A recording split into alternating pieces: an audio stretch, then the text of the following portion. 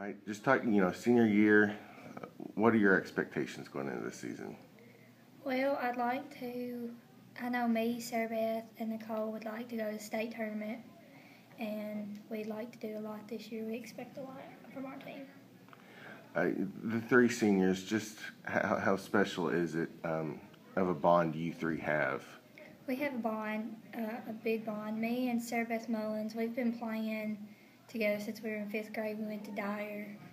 And then me and Nicole have been playing since 6th grade in AAU, and we all played together. The last 3 years, you've played teams like O'Brien County, Westview, Dyersburg, that have been, state tournament contenders in AA. Do you think that's made you a better team? Yes, sir, I do.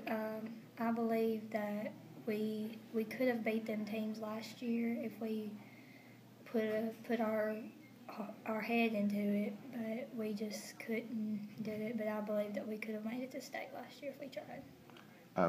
Now in single A this year, not saying that Union City is going to be an easier team, or do you feel like you'll be successful this year? Yes, sir, I do. I believe that every one of us will be successful. Losing Jasmine Whittemore, how much does that affect this team? It affects us some on the scoreboard,